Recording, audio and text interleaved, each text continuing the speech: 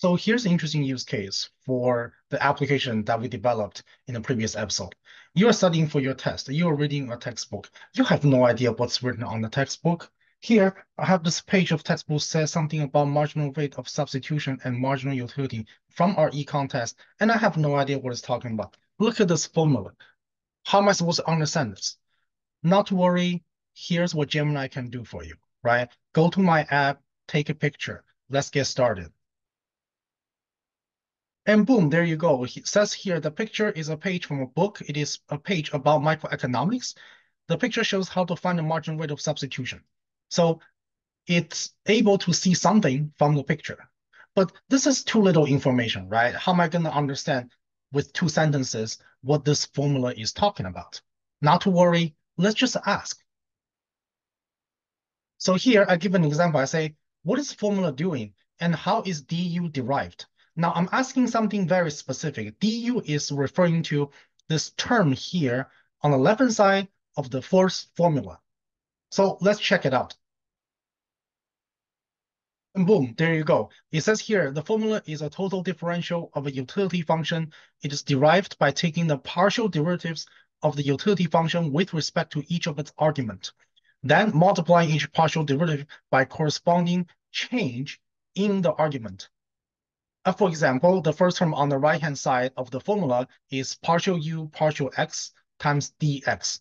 This term represents the change in the utility that results from a change in x, holding y constant. The second term on the right-hand side of the formula is partial u partial y times dy.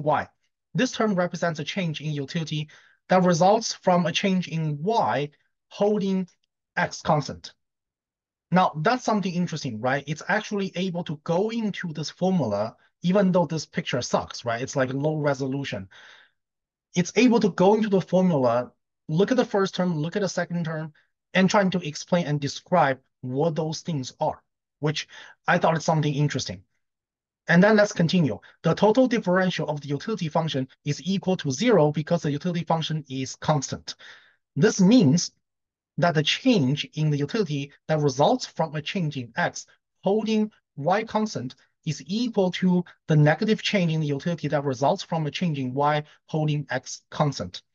So now, of course, I took the class. Obviously, I know what this formula is, and I can tell you guys that what this description here is doing is exactly what that formula is talking about, even though this is not even a complete chapter, right? The page I'm holding in front of the camera, it's like a third of the page.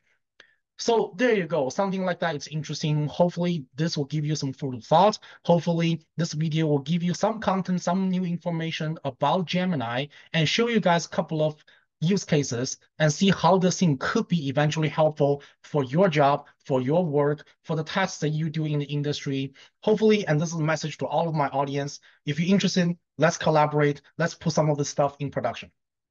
So there you go. Hope you liked the video. Stay tuned, and I'll see you in the next episode.